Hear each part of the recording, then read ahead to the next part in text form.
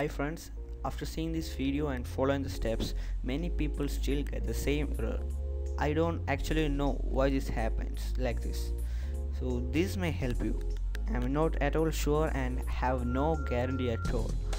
Following these steps also bring back to the same error, then please ignore this video.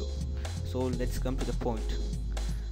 I had recently noticed that there are 6 versions of Microsoft Visual C++ 2005 which is available in the internet. So those who found my video, the previous video, useless, then I recommend you to install these 6 versions which is released in different days, one by one.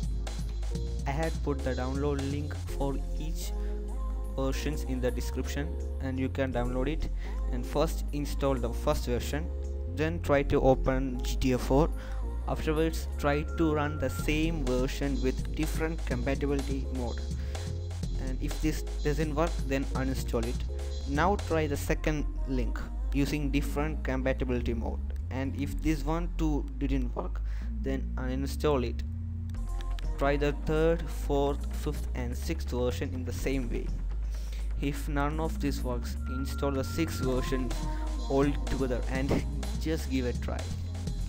Actually 2008 and 2010 are not important to fix this error. Anyway, I'll show you my installed C++ redistributors. See, I have 10 counts of Visual C++ installed. 4 different versions of 2005, 4 different versions of 2008 and 2 counts of 2010. Both the 2010 are of the same version, it only differ in its bits. One is into 64 and the other is into 86. Look at this version tab.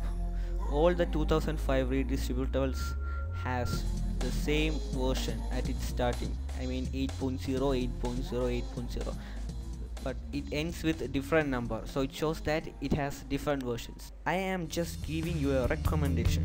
I'm not at all sure if this works. So best of luck guys, bye bye.